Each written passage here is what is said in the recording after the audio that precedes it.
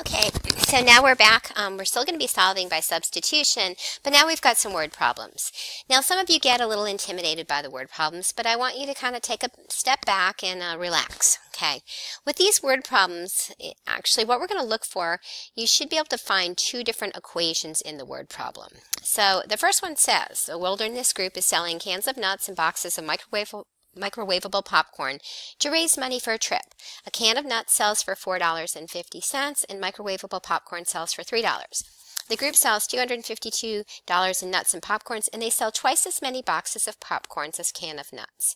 So it says let X be the number of boxes of popcorn and let Y be the number of cans of nuts sold. So they're actually giving us the let statement. So the let statement here is X is popcorn, okay, and Y is the nuts, okay. Okay, write an equation that relates the number of boxes of popcorn sold to the number of cans of nuts sold. So if we sell twice as many boxes of popcorns as cans of nuts, for instance, if I had 3 cans of nuts, then twice as many boxes of popcorn would be 6. So I'd have 6 popcorns. So to write an equation for that, I could say that my popcorn is actually equal to twice my nuts. So X equals 2Y.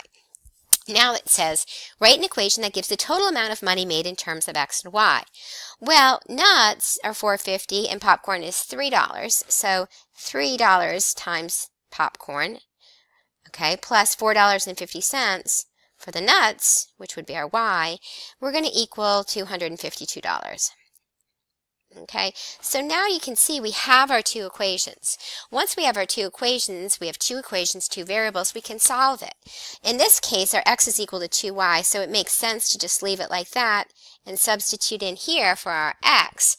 So when we do that, instead of an X, we're going to have 3 times 2Y plus 4.5Y is equal to 252. So now at this point, I've got only one variable, so I can solve it. So I'm going to distribute 6Y plus 4.5Y is equal to 252. Okay, combine my like terms, 10.5Y equals 252. When I divide by 10.5, I'm going to get my Y is equal to 24. So if my Y is 24, I then can figure out my X. My X is going to be equal to 2 times 24, and I get my X equal to 48. So going back up, notice with word problems, I always have to specify what I found. So my X is popcorn, so I've got 48 boxes of popcorn. Okay, whoops, popcorn. And then I've got 24 cans of nuts. Okay, and always go back and say, does my answer make sense? Okay, so looking at number 12, it says your brother and sister took turns driving on a 635-mile trip that took 11 hours to complete. Your brother drove at a constant speed of 60 miles per hour and your sister drove at a constant speed of 55 miles per hour. Let X, again, they're giving us a let statement, so let's let X be the number of hours the brother drove. So brother's hours, okay, and let Y be the number of hours the sister drove, sister's hours. Okay, so this is total driving time. All right, we want to find the hours each of your siblings drove. So there's two, like I said, there's two equations hidden in here. Okay, sometimes there's a really easy equation. And if I look at this, it says the trip took 11 hours. Well, if I take my brother's hours and I add my sister's hours, that's going to equal 11. So there's my easy equation. The second equation, if your brother is driving at a constant speed of 60 miles per hour, we're going to say 60 times X plus your sister's driving at 55 miles an hour, okay, and it's going to be a total of 635 miles, 635, okay. So this pen is not working. Here's my two equations. I have two equations, I have two variables, I can solve it.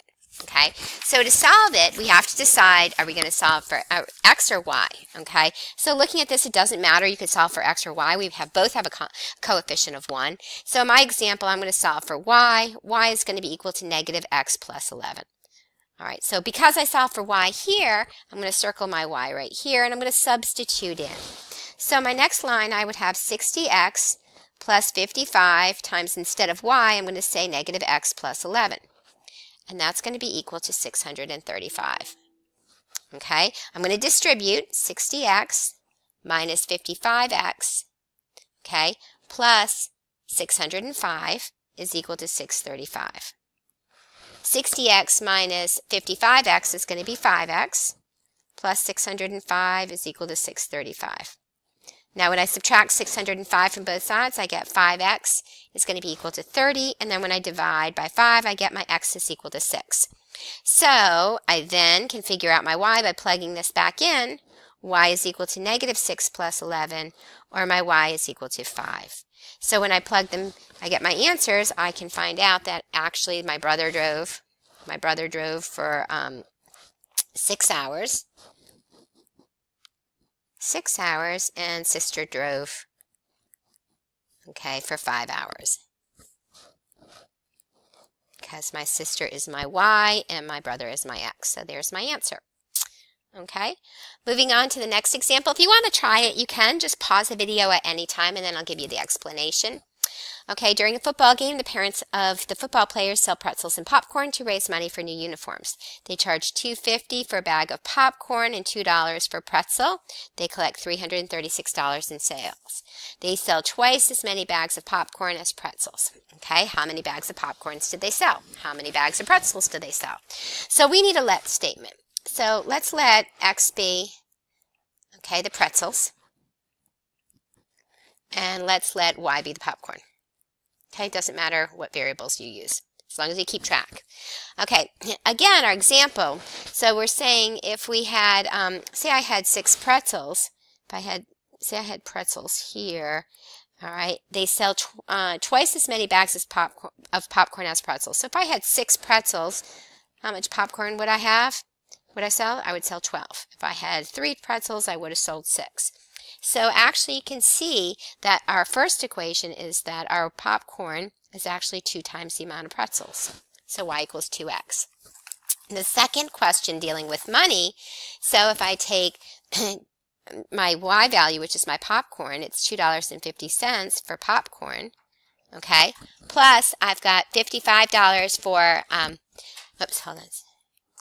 Okay, so then we have $2.50, okay, times for popcorn, and then we've got $2 for our pretzels, so plus our 2x, and that's going to be equal to 336.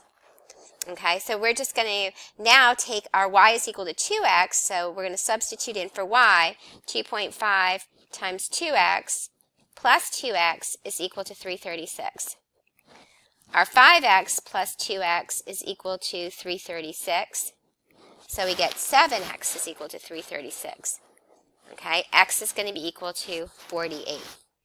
Okay, so we end up with our x, which is pretzels, is 48, but we've got to figure out how much popcorn, and we do that by plugging it in, and our y is going to be 2 times 48, which is 96. So our final answer is 48 pretzels, okay, and 96 bags of popcorn.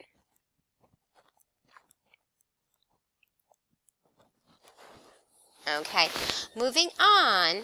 All right, number 14, the members of an outing club take a day-long tubing trip down a river. The company that offers the tubing trip charges $15 to rent the tube for a person to use and $7.50 to rent a cooler, which is used to carry food and water. The club members spend $360 to rent a total of 26 tubes. I'm trying to find out how many of each tube do they rent. So let's start with our let statement. Let's let T be the normal tube that people go in. All right, and let's let C be the cooler tube. Okay, got to have our food. All right, so we have our cooler tube. All right, the easy equation in here is right here. They're renting a total of 26 tubes.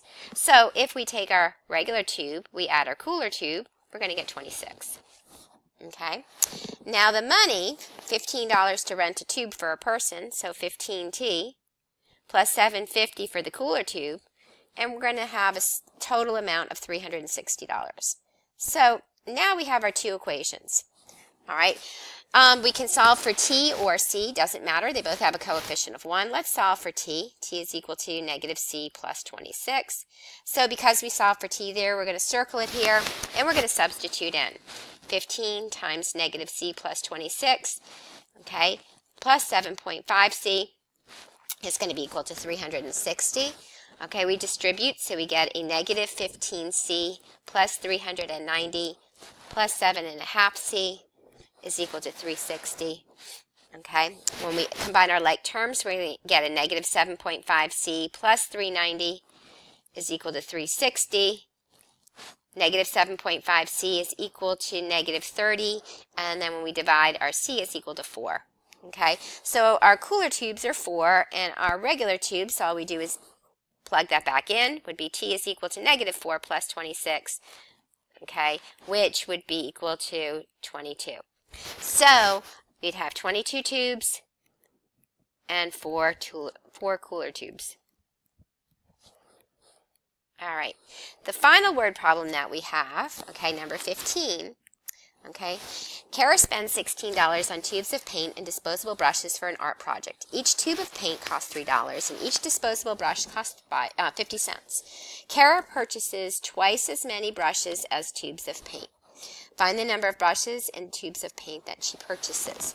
Okay, so our first equation, if we think about it, it's going to be the number. Let's do our let statement first. Let's let P be the number of tubes of paint. Okay, and let's let B be the brushes.